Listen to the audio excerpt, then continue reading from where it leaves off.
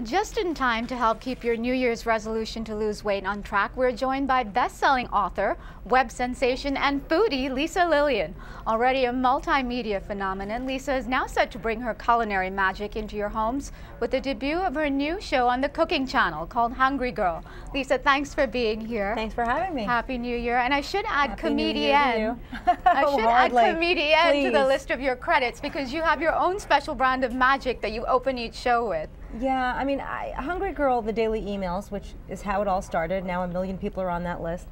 They're fun and funny, and so I wanted to bring a little bit of that to the show. So each show is sprinkled with a tiny bit of comedy. And the show is very timely because we're just starting off with the new year, and a lot of people are still recovering from what I call a holiday hangover. A lot of us overindulged, and then there are others who have resolved that this is the year they're going to lose weight and make better food choices. A lot of people with New Year's resolutions, they say they want to lose weight, and then like 5 or 6 days into the year, they ditch them because sometimes what they're planning on doing, the goals are just unattainable. But you say you've got a strategy to help people stay on track now and every day. So explain that a little bit, because it's really the premise of your whole show as well, isn't it? Exactly, yeah. I mean, Hungry Girl is not about being extreme. It's about taking baby steps. It's about supermarket survival, restaurant survival, kitchen survival, recipes that are so easy anyone can make them with foods that you have in the fridge or in your pantry already. You've got some great ideas for low-cal food, but keeping in the big flavor. And you say you can indulge and have all of your favorite comfort foods too as well. You know, I watch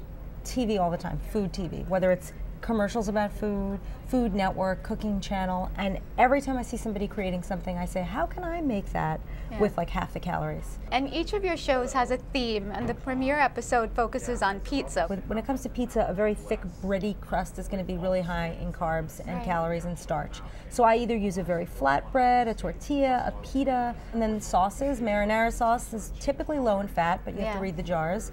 Reduced fat cheeses and reduced fat toppings, turkey pepperoni. It's another one of my favorite things. You say you can have your mac and cheese and eat it too. You absolutely can. Now, I love mac and cheese too, so that was one of the things I wanted to tackle. So my mac and cheese uses whole wheat macaroni, and then I buy the frozen vegetables that have the cheese sauce because those are typically low in fat.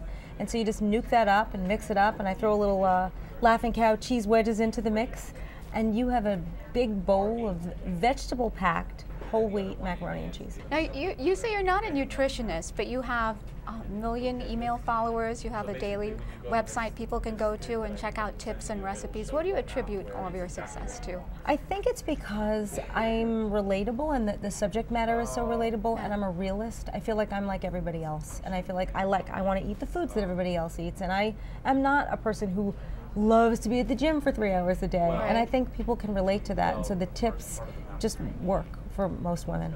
I think that's why they like it. Something you can use to lose. We love it. Lillien, thank you so much for being here today. Thank you. And you can see more of Lisa and how she tackles your favorite foods with strategies to keep the flavor big but the calories low on the Cooking Channel. And for more of her special tips on how you can eat all your favorite comfort foods without adding pounds, just head to our website at cbsnews.com and click on the health link. In New York, I'm Karina Mitchell.